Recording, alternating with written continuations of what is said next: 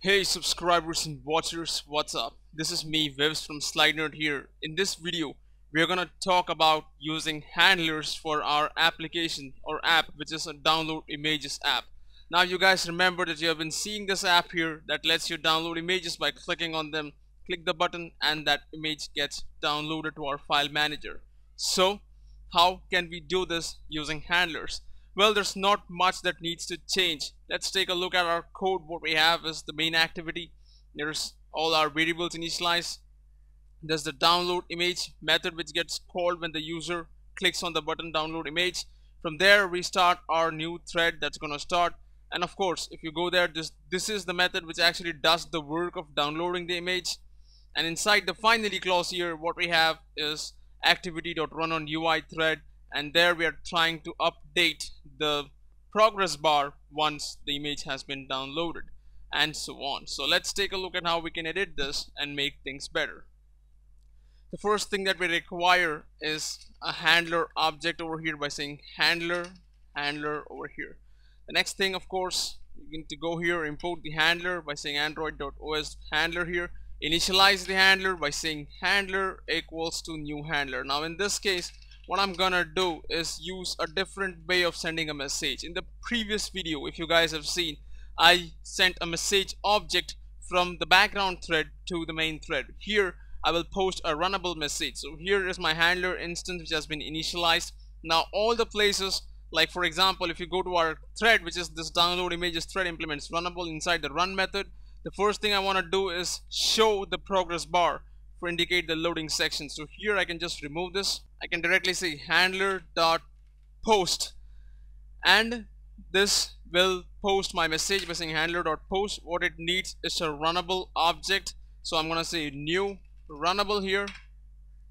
Inside the run method, I'm gonna paste this code which will show the progress bar as the first thing. Now what is going on? Let's take a look.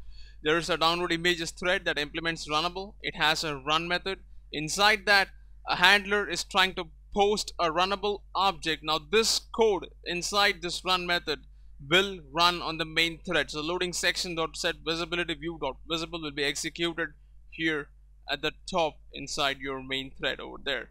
So from here we have shown the progress bar first. Then what we need to do is actually keep the progress bar visible while the image gets downloaded. Once the image is downloaded, whether successful or unsuccessful, we want to hide the progress bar once again. So if you go up, this is the method that downloads the images. There is a try statement where all the file operations are performed, catch, and finally. Now the finally clause will run whether the image was downloaded successfully or not. So here we can say handler again dot post. This time just post a new runnable, and everything else remains the same by saying loading section dot set visibility view dot gone blah blah blah. So at this point, let's run this and take a look at that.